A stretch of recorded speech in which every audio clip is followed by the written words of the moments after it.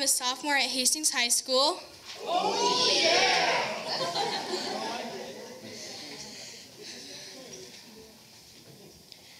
Dear Sight, my whole life I have been faithful to you, wearing sunglasses, going to annual eye appointments, changing prescriptions when you demanded.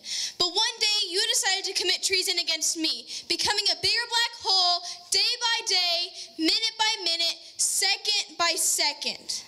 Taking with you a little girl's hopes and dreams. Dreams of becoming an amazing softball player. Dreams of becoming what I thought was normal. You ripped my innocence away from me one frame at a time, while you stayed hidden behind the curtains of my eyelids, pulling upon the tassels of my eyelashes. You hide from the world because you're too ashamed of what you've become. You force me to do things against my will. You make me put things in my eye that shrink you. But the problem is that they don't shrink you. They just make you come forward. You sent horrendous pain to me, and you didn't stop until I couldn't take it anymore. You have torn things from me in which I thought were sewn into the very grain of my existence.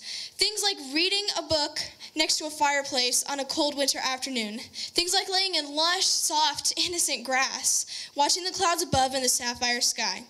Things like playing with my friends in the pool in my backyard. I remember when the doctors first found you. No one had answers. No one knew what was wrong with me. They sent me to so many different doctors. You made me feel so lost. They told me they thought your name was 80s tonic pupil. An incurable, uncommon viral infection.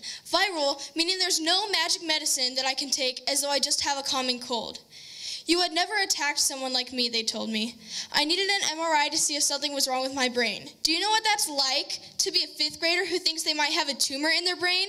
Do you know what it's like to think that you could be dying as you speak? Do you know what it's like to wait 2 weeks for the results to come back saying nothing is wrong with you, even though you know something is wrong with you? Do you know what it's like to have to explain this pain to your teachers every single year?